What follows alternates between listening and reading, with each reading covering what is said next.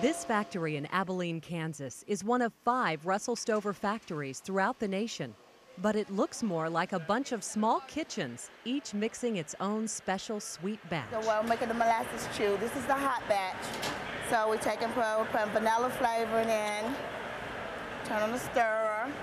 This is where the chewy center is made for the molasses chew. It's a double batch. Over here, a Vermont nut cream and chocolate truffle. We sell more truffles in the U.S. than anybody else, and the reason is because of the cream. Tom Ward, his brother Scott, and sister Linda now own Russell Stover. Their father, Lou Ward, bought the company in 1960. The kids literally grew up kids in a candy factory. We used to go on a Saturday afternoon and go try out just about every piece in the shop or in the factory. It was a lot of fun. Basically, we haven't changed it since the way Clara was making it at home. Like the copper pots used to cook in flavor. They're the same type of pots Clara used. Clara and Russell Stover started cooking candy in 1923 from their bungalow home in Denver, Colorado. At the time, the company was called Mrs. Stover's Bungalow Candies. The candies were so well liked, there were 5 bungalow stores in their first year of business. They were extravagant. The windows were famous. And to this day, we've used those tools that she created. As demand grew, so did the staff. But the recipes never changed, and hand dipping the candies remained. Bungalow trucks were nothing less than attention-grabbing. And it wasn't long before chocolate lovers everywhere recognized the quality candy inside that box with a distinctive bow. But in the 1940s, along with the war, came sugar rationing, nearly devastating to a candy maker. And they were very low on supply.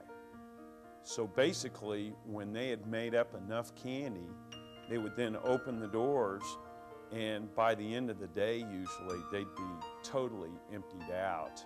And then they'd close the store and wait until they'd make enough product. After turning customers away, Russell Stover sat in his office wondering if the business would survive.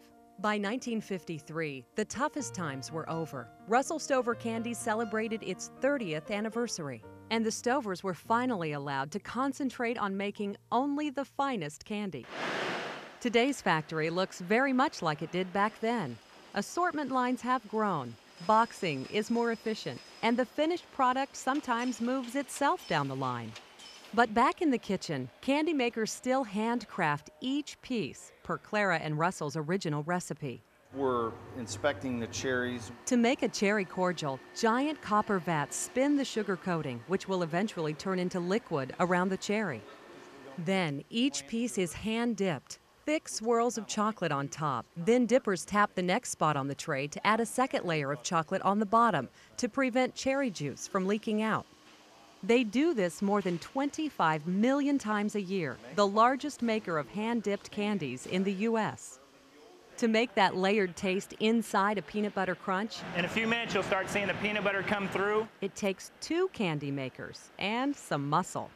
A lot of what we do could potentially be automated, but really everything that we do is driven by the freshness of the product, because if you don't have fresh product, you can call it candy, but it's not really what people want to eat. For Butter Almond Toffee Crunch, the Ward brothers had to design special equipment. Because it fits the way we make candy. These valves cool or heat a cast iron tray, which in this case cools the toffee after it's cooked. Temperatures are not only vital in cooking the candy. Here, Pecan Delights get a chocolate shower in a small room warmed to 80 degrees. And cream centers are very sensitive to heat. Clara used turkey pans to let her creams cool in small batches. After trying more modern methods, the Wards realized Clara was right.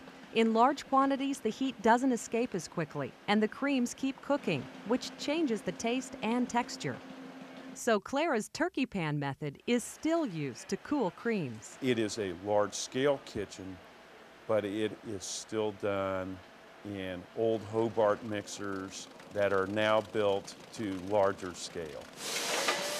Although Clara and Russell probably didn't use a forklift to transport their famous heart-shaped boxes, The 1 pound assorted still looks a lot like the first one made, and cherry cordials will continue to say hand-dipped.